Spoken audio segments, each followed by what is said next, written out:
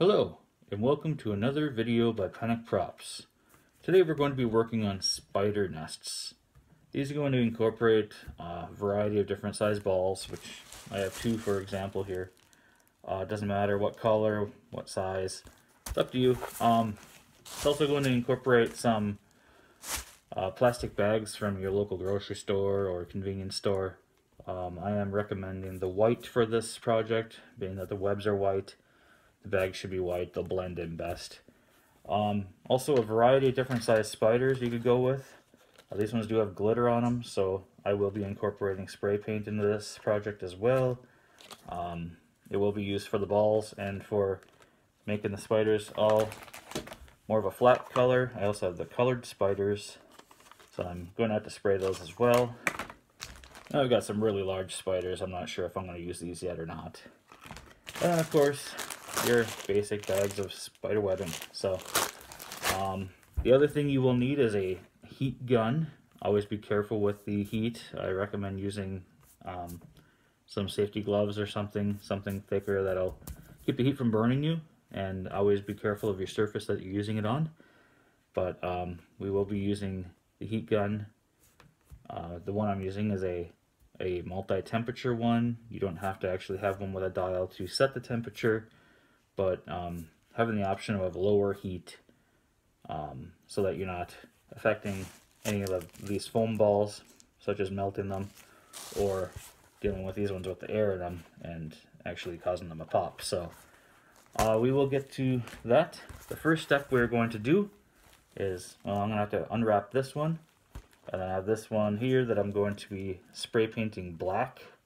The reason for that is these are going to be the core of our spider nests, and I want the cores to look like they are just covered, filled to the maximum with as many spiders as your imagination could come up with. So that's our first step. We're gonna spray paint these, make them black, and while I have the spray paint out, I might as well pull these guys out, spray all these black, and get these glittery ones to not be glittery. So I'll be getting to that, and I will see you in a moment. Okay, we are now back after using some spray paint. I do have this big bundle of spiders here painted black. The backs are still the green and orange if you end up with colored spiders that you need to paint. Doesn't matter if you leave some color on them, because you know, black widows and stuff, they got the red on them. Other poisonous spiders, they're gonna have multiple colors. Just kind of adds a little bit to the effect. And they're all just going to be against a black webbing anyway, so you're just looking for the contrast color. As you can tell, the black against white is a really good contrast. So I'm going to take pairs of scissors and cut these little rings off the back. These were all Halloween rings that I happened to come across for a discount. So didn't find any straight black spiders. And then sometimes these will come with some spiders in them, but you're going to need a lot more than what you get in these. I think you maybe get 4 or 5 in those. So I did get these ones painted. They're not as glittery anymore, so that works. And as far as the balls, here's a black ball. I did decide to do a little bit of white on the top to give it more of a, almost like a concave feeling, like the spiders are all at the bottom of it. If you did have a spider nest or whatever, it's not going to be a big ball of spiders. They're going to be like hanging off of each other and sort of in a bundle at the bottom. So did the white on the top, just kind of camouflage. Did the same with the larger ball right here. It's just white on top, so that'll work for that. So our next step with that is to grab some of your white grocery bags or whatever you have. Preferably the white though, because it's going to work with the webbing. It's going to blend in with the web. So you want to take your ball, put it at the bottom of it, and if you do the white, make sure the white is at the top, so the black is at the bottom. And you can see, you can tell the contrast a little bit in there. And then we're just going to rotate it. It doesn't matter if there's any writing on it or anything. That's all going to be hidden. And then you'll have it wrapped up like this. And then you'll have the hook at the top from the handles. You want to get them both together. And then you'll be able to hang it. So once it's all wrapped and it's all heated up with the the heat gun, it will be a ball at the base with a strand of white, and then you're going to have the hooks at the top for hanging it in your hunt site or wherever you want in the house. Hang it from your chandelier. Same thing with the big ball. It'll be a little shorter inside the bag because the ball is larger. It's going to take up more of the bag room. The rubber ball actually is tacky too, so it'll be a little bit more troublesome to get in, but get it in there as best as you can. And once you get it in, you'll have the handles at the top again. And since it's such a short ball thing here, we are going to take another bag and we're just going to tie it into these handles here, and I'll actually extend it further up for the length to be the same as this smaller one. And then we'll just wrap that, heat shrink that too. It'll be the same thing. It'll just be a larger nest of spiders. And then we're going to go ahead and start attaching our spider web around it. And so I'll get these heated up and we'll get back to the video.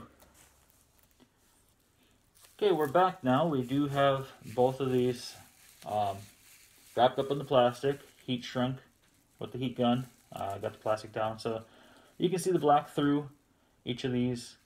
So that'll look like your nest of spiders, big ball of spiders all clustered together. Next step is we're going to start attaching some of the black spiders to this.